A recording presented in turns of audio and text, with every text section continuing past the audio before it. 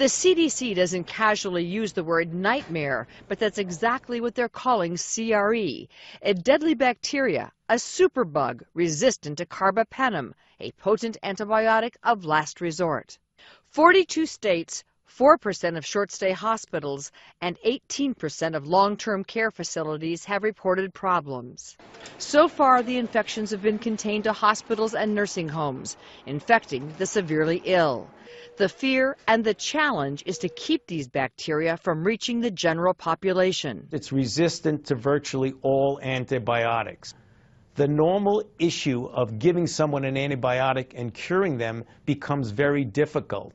And that's a real concern because the pharmaceutical industry is focusing on diseases like obesity and Alzheimer's, and there really aren't any antibiotics in the pipeline.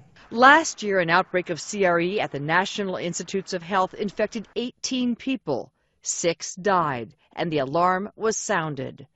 Montefiore Medical Center in New York is testing all patients admitted to their critical care unit and isolating them from other patients. They find many hospitals regularly and unknowingly transfer infected patients into their institution.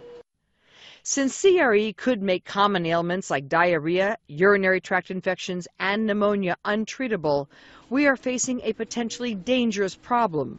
But we do have a window of opportunity to contain it. For today, Dr. Nancy Snyderman, NBC News, New York.